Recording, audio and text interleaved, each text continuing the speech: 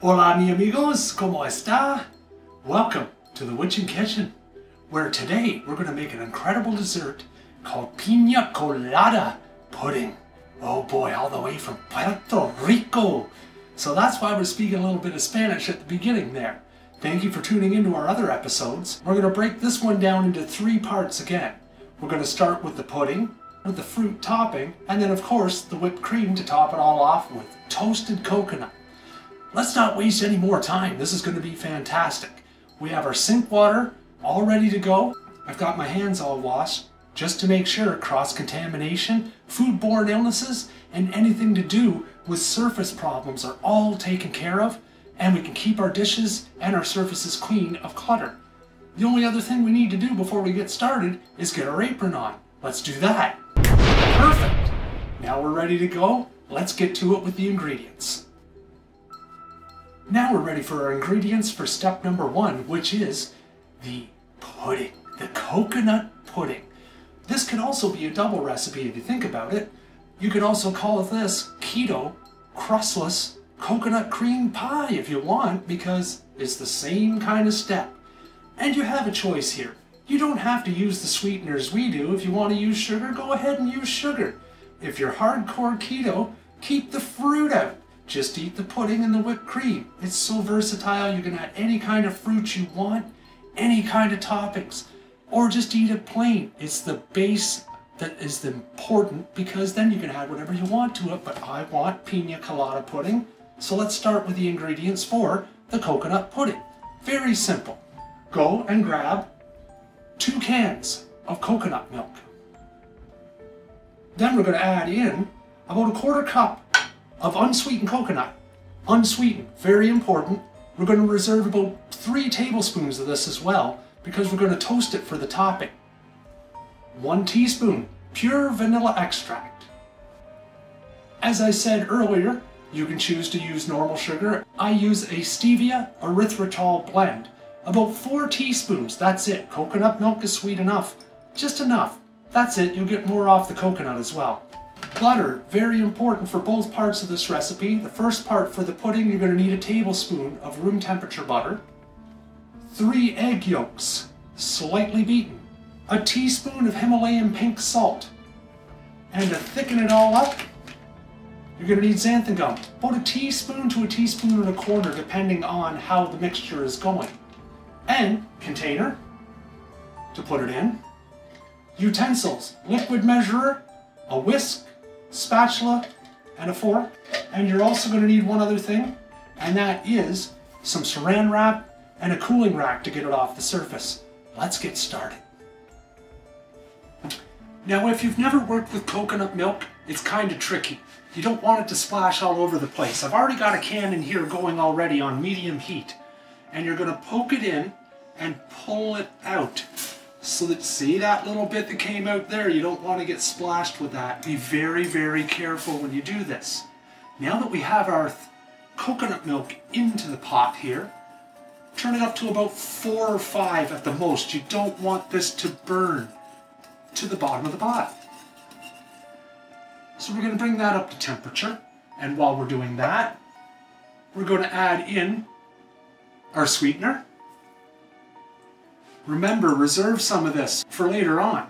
So we'll take out that, and we'll add the rest of this into this mixture as well, because then you'll get some more coconut flavor out of that beautiful, pure, unsweetened coconut.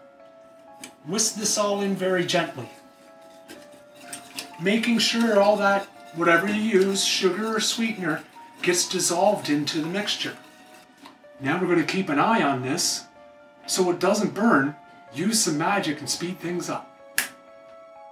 So now we're going to temper the eggs. Very important step. We take our mixture of this pudding here, and we have our egg yolks and a fork. The process for doing this is extremely important, and the reason being is because you don't want to scramble those egg yolks. Very, very gently. Take your mixture and add it very gently, a little bit at a time, while you are stirring these egg yolks. And you're going to temper them. you're bringing them slowly up to the temperature of the pudding that you're going to be incorporating them into to thicken it up. Without scrambling the eggs. Because I don't know about you, I don't want scrambled eggs in my pudding. There we go.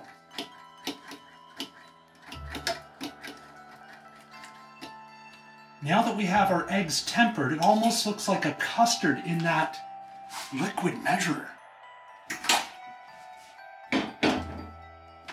Now we're going to add this back to the mixture again.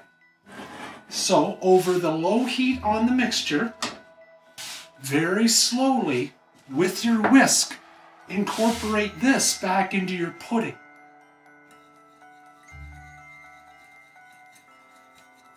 A little bit at a time. And this is really going to thicken it up.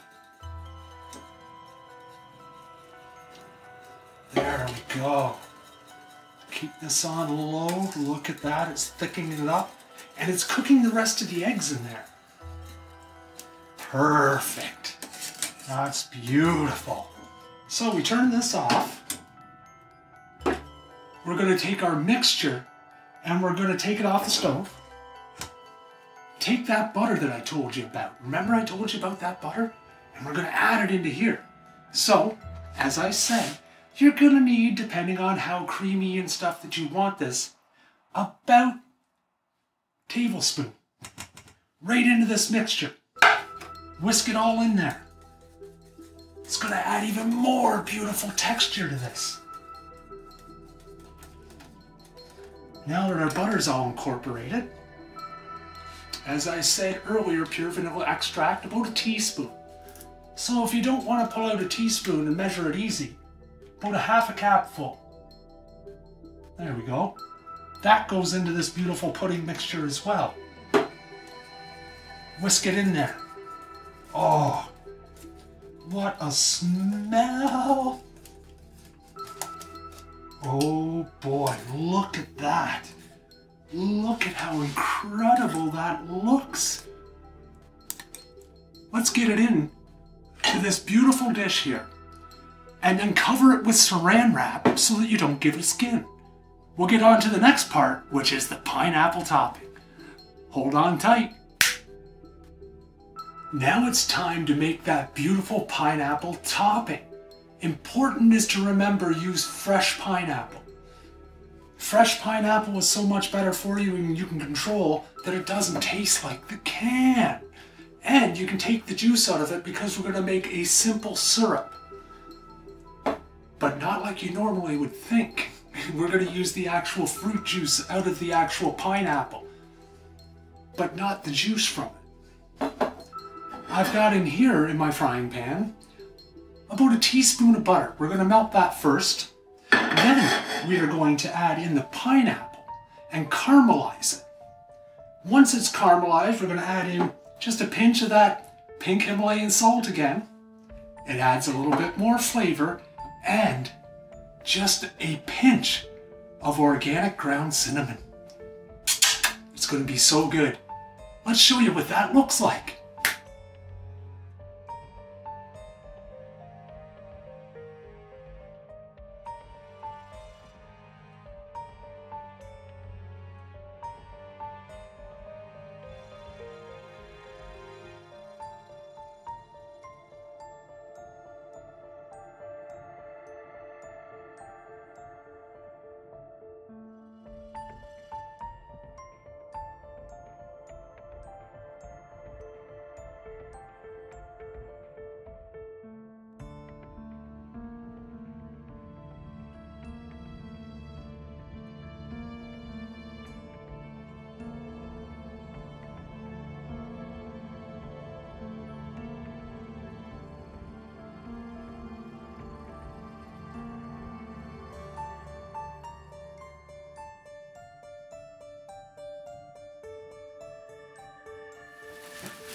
Look at how good that looks. Isn't that nice? As you can see, we've got a nice little sauce going on in there. And now we're going to start to break down the chunks a bit. You know, cut them into smaller pieces, almost like a jam or a relish. So let's do that. Then we're going to add in xanthan gum. 1/4 teaspoon of xanthan gum to this, and a pinch of that ground cinnamon. And then it'll be finished. Let's finish this up.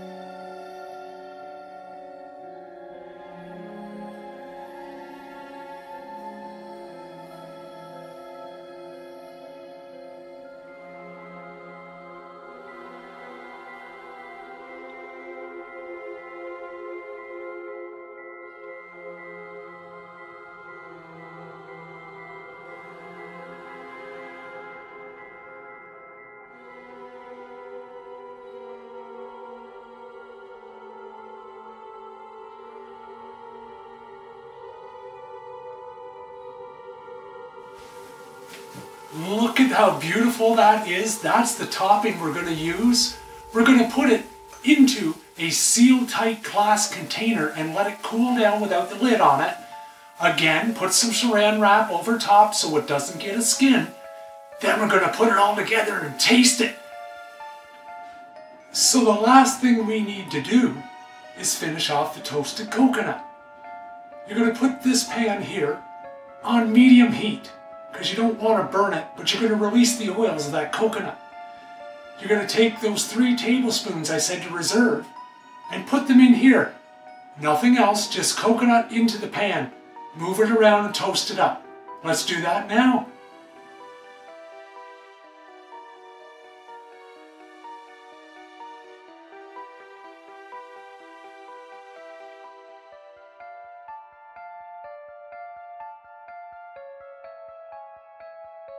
All right, it's time to taste this incredible Piña Colada Pudding, or if you don't want to put the fruit on it, you can call it, hey, why not, crustless coconut cream pie.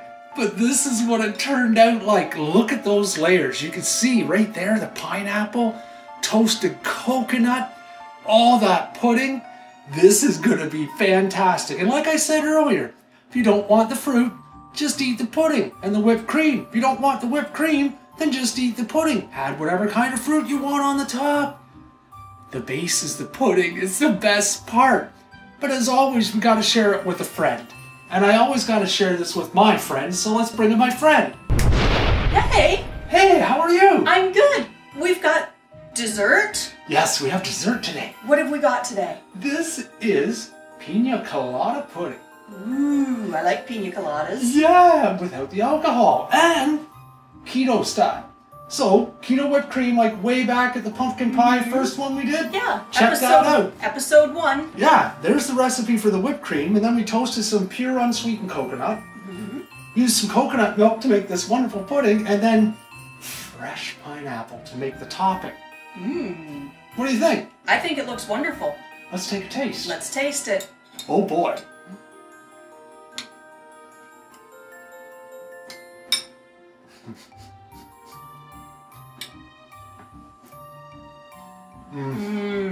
Doesn't that taste just like it?